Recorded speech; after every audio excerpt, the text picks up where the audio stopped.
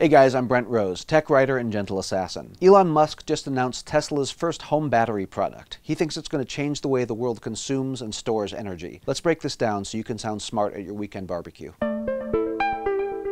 First off, let's talk about the product itself. Tesla's Powerwall is basically a big lithium-ion battery. It's about 4 feet tall, 3 feet wide, and 7 inches deep.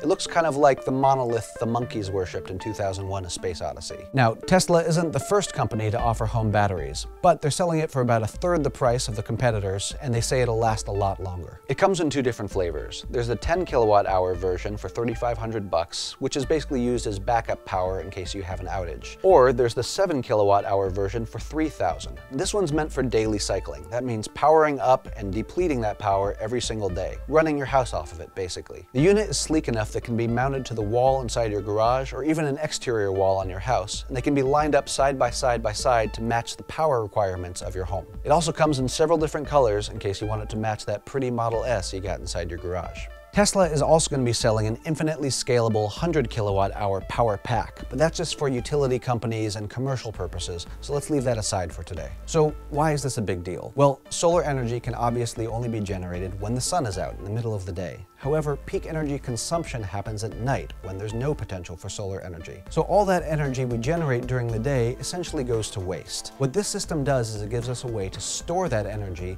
to then be used later when we turn the lights on and run the dishwasher and watch TV. And if you have enough solar panels, the system has the potential to take you completely off the grid. Now, you don't have to have solar panels to use the Powerwall, because you can use the grid to charge it up too. One theoretical benefit could be charging it up during off-peak hours when electricity is cheapest, and then running your home off of it during the peak evening hours when electricity prices go up. That said, given the current price of the batteries, we just don't see the cost benefit here. The place where it would make sense is if you lived in a blackout-prone region. The ability to charge up when you did have power and then run your home off the batteries when the grid goes down could be a real lifesaver. But what if you used these things plus solar to get completely off the grid? How much money could you save? Well, the average US household uses about 30 kilowatt hours per day, or just over 10,900 kilowatt hours per year. So let's say you get 4 of Tesla's 7 kilowatt hour batteries at $3,000 apiece. That's $12,000 for the batteries alone. Now, the average cost of electricity in the US is roughly 13 cents per kilowatt hour. So you would need to use roughly 92,300 kilowatt hours before you broke even on the cost of the batteries.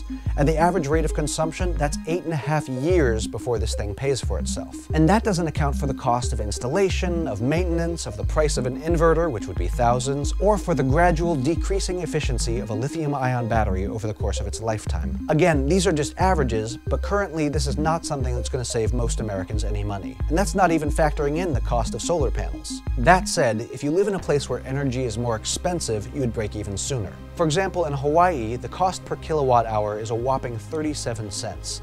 At that rate, it would only take about 3 years to recoup the cost of the battery, which is approaching reasonable. Ultimately, if you're just trying to save money, then this isn't the way to go yet. But if you've got the cash to spend and you live in a sunny area, then the concept of being able to live independently of the power grid has a lot of appeal. So what do you think? Is this really the beginning of an energy revolution, or is this just Tesla trying to sell more batteries to justify the existence of its gigafactory? Let us know what you think in the comments, and don't forget to subscribe to Wired. Thanks for watching.